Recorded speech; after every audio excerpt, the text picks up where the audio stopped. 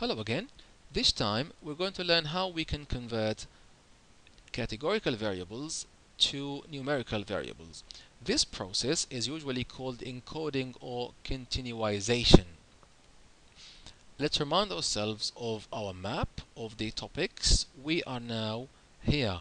We're converting categorical variables into numerical variables. We've covered these, and now we'll try to learn what encoding or continuization is. Now, we mentioned this before. We said categorical variables and numerical variables can be transformed into each other. Encoding is categorical to numerical. Binning is numerical to categorical.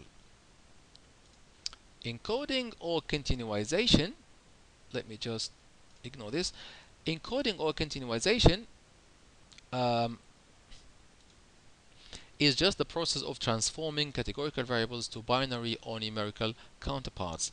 An example is, for example, if we have a categorical variable that represents a gender, male, gender or sex, male or female. Well, what we can do is we can remove those and use 1 or 0. So the way this is done is by now, instead of having one column for gender, we can have two columns, one for male and one for female. And then if the gender is male, we put 1 for male and 0 for female. And if the gender is female, we put 0 for male and 1 for female. So the ones as zeros will just indicate the existence or absence of the concerned value. Categorical variables usually must be encoded in many modeling methods. For example, if we do linear regression, or do support vector machines or neural networks, this happens in the background, encoding or converting categorical into numerical. Now we have two ways or two types of encoding. We have binary encoding and target-based encoding. By the way, from encoding we have categorical variables and we convert them into continuous or numerical variables. This actually looks like a smiley face from this side and a sad face from this side. My two daughters would love this if they see it. Now, as I mentioned, we have two types of encoding, binary or target-based. For binary encoding, what we do is we convert, or basically what we do is the categorical variables now take values of either 0 or 1 to indicate the absence or presence of each category. If the categorical variable, for example, has k categories, as we mentioned before, for gender we have male or female, that's 2, then we would need to create k binary variables. For the gender, we need to create 2 binary variables now, one for male and other for female. The problem with this approach is that if the number of values in the categorical variable is too large, then we end up with too many columns or too many features or attributes or characteristics. Here we have a simple example where we try to have a trend variable which has 3 categories and convert it into a binary variable, as you will see from this table here. So we have a categorical variable called trend. It has 3 distinct categories: up, down, or flat. And what we do is for each of them we create a column. So we create a column for up, column for down, and a column for flat. And then if the value in the original variable now is up, then we put 1 for up, 0, 0 for down and flat. If it's down, then we put 0 for up, 1 for down, and 0 for flat. Likewise for flat. If it's flat, then we put 0 for up, 0 for down, and 1 for flat, and so on and so forth. So these 3 columns here are equivalent of this column here. The only difference is that this here values here are categorical, whereas values here are numerical. This is the binary encoding. The other one is called target-based encoding.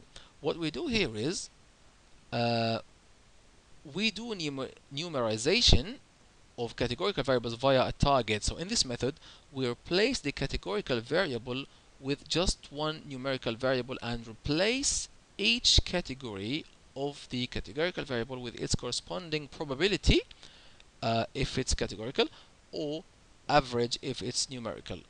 Now, I will explain what this means by giving you an example. The example, of course, is from the same source, from Professor Said's website.